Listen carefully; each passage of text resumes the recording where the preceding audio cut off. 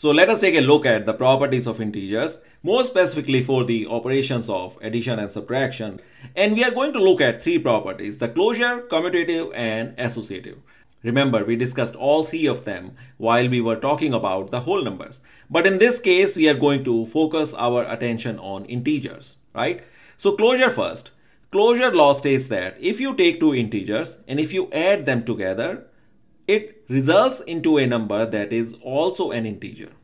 Okay, and likewise the same two integers or any two integers in general, if you subtract one from the another, it will also result into a number that is an integer. Okay, so let's take a look at by giving some examples to it. So my first number is, let's say I take negative 2 and I'm adding negative 3 to it. It results in negative 5. Take another set, let's say 4 plus 10. It results into 14.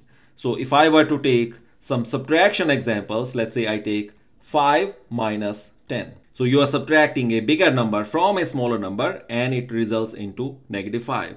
Likewise, if I take one more pair, let's say negative 4 less negative 2. So you are subtracting a negative number from another negative number, right? And it will be read as negative 4 plus 2 because these two negatives will cancel each other, right?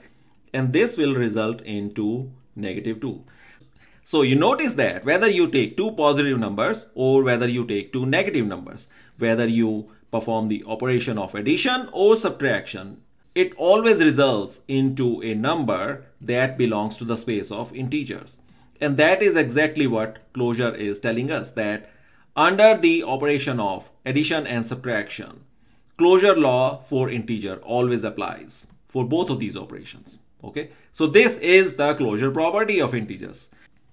So now let us take a look at the commutative property of integers. So we are stating that when you take two numbers, let's say integers, and you add them together, the commutative law stating that keeping this sign of operation, the addition, fixed, and if you were to switch the position of these numbers around, right, meaning numbers can move around this addition operation, this result is always going to be the same as stating that a plus b is going to be equal to b plus a, meaning these numbers can commute around, right?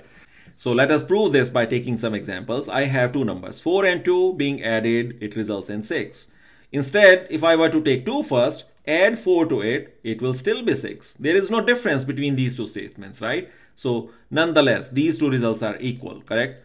Now let us take two negative numbers. I have negative 2 added with negative 5. What will be the result? It will be read as negative 2, negative 5, which will be negative 7. So instead, if I were to move these two numbers around, I will say that negative 5 first added with negative 2. It will be still read as negative 5, negative 2, correct? And these two statements are identical. Hence, it will result in a same number. Or in other words, the left hand side is equal to the right hand side all the time, only when you have this operation sign as addition between two numbers. Okay, but the same property will not hold true when we change the sign of this operation. Instead of positive, if I make this sign as negative, okay, so this is the difference. Now it will not be the same. So let's take a look at by taking some examples. So let us put some numbers to it. In the case of subtraction between two numbers, I have 10 and then there is negative and then we have 5. It will be 5. Simple enough, right? But if I were to move these numbers around, I will say that 5 written first, subtracted 10 from it. Now this will result in negative 5 and these two results are not the same, right? And this whole thing is happening because of this negative sign in between two numbers. So when we put a negative sign between two numbers, the sequence of how these numbers are written, it really does matter. The order matters when it comes to the sign of negative between two numbers. So we can state that under the commutative principle, when we add two numbers, the commutative law holds true. Okay, but when we subtract two numbers, the commutative principle does not work. Okay, and that is what commutative law means for integers. So now you will discuss about the associative law and you will find that it is very closely linked with the commutative principle. Okay, so let's go take a look at that. So in case of associative law, we are stating that when you take three integers, let's say a, b, and c, and let me rewrite here as well, a, b, and c. The principle states that it does not matter how you add numbers together as long as they are being added. Meaning whether you add a and b first and add to c versus adding b and c first and then adding the result to a. In both cases, the result is always going to be the same. Okay, so let's prove that with the help of some numbers. I'm going to take, let's say, some negative numbers here. -2, I have -4 and -3. All right. And these are the numbers, individual numbers with the negative sign in front of them. And we are adding these numbers in this sort of grouping. Okay.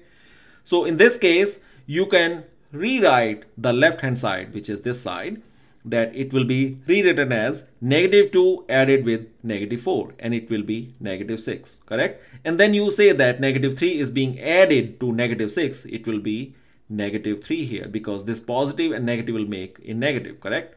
And in nutshell, this will be -9.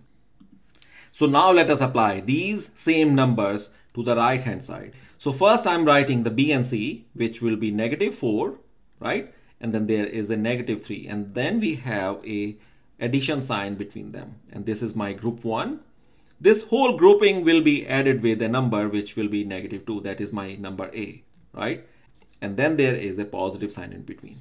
So first we will solve this group. You see there is a -4 added with -3. The result will be what? It will be -7, correct?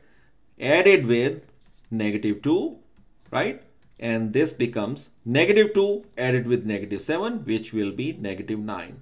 So clearly you see that the left hand side is equal to the right hand side, correct? And that is what associative law is stating in case of addition, that it does not matter how you pick your groups under addition, the result is always going to be the same. Okay, but the same law doesn't hold true for the subtraction operation. So let us take a look at the associative law under subtraction. So we have three integers, and this is how I'm going to form their group, that b and c will be operated first, and whatever is the result will be subtracted from number a, and this is the left hand side. On the right hand side though, I take the group a and b first, and whatever is the result, we will subtract number c from that result. Okay, so let's assign some numbers to it. I have 4, and then we have 6 and 3. Okay, and these are my groups. And of course, 3 will be subtracted from 6. It will give you 3. And then there is a 4 here. And 4 minus 3 is equal to 1. Okay. On the right hand side though, using the same numbers, I have 4 minus 6. This is my group 1. Subtracted is 3 from here. So 4 minus 6 is -2. And then we have negative here and 3, which will be -5. So clearly the left hand is not equal to the right hand side.